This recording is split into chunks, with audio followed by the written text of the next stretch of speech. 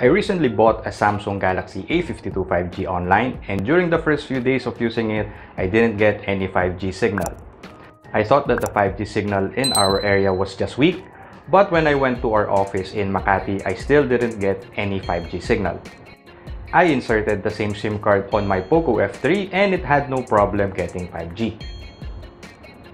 Initially, I thought that I got a defective phone, but with a little bit of research, I finally got 5G working on my phone. And in this video, I'll guide you step by step on how to activate 5G for Samsung Snapdragon phones bought outside the Philippines.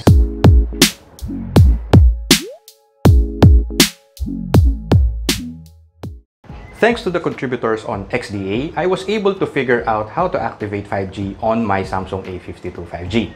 The thread was originally intended for Samsung Galaxy Note 20 Ultra 5G phones with the Snapdragon chip and would either have a China, Taiwan, or Hong Kong ROM. The contributors had the same problem as me, and upon checking the details of my phone, I confirmed that I have a Taiwan ROM. This is based on the BRI found on the service provider software version. For some reason, 5G is blocked on these softwares if used outside their intended location. So now to activate 5G, the first step is to download Google's phone dialer since the codes won't work on Samsung's native dialer. Once installed, you should dial this number.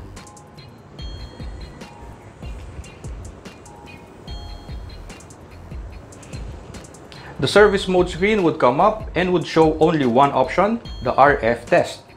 To show the other options, what you do is press the RF test and then press mode set. Then click the three buttons on the top right hand corner and then click back.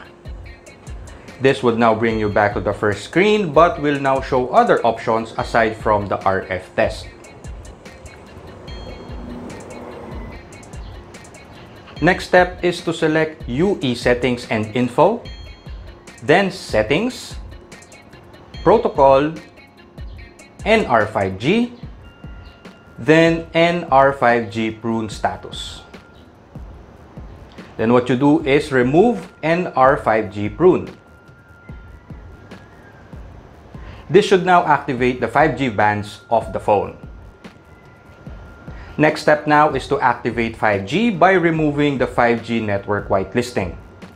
So what we do is we go back to the main service menu, choose UE settings and info, then settings, protocol, GCF, then remove only NR whitelisting.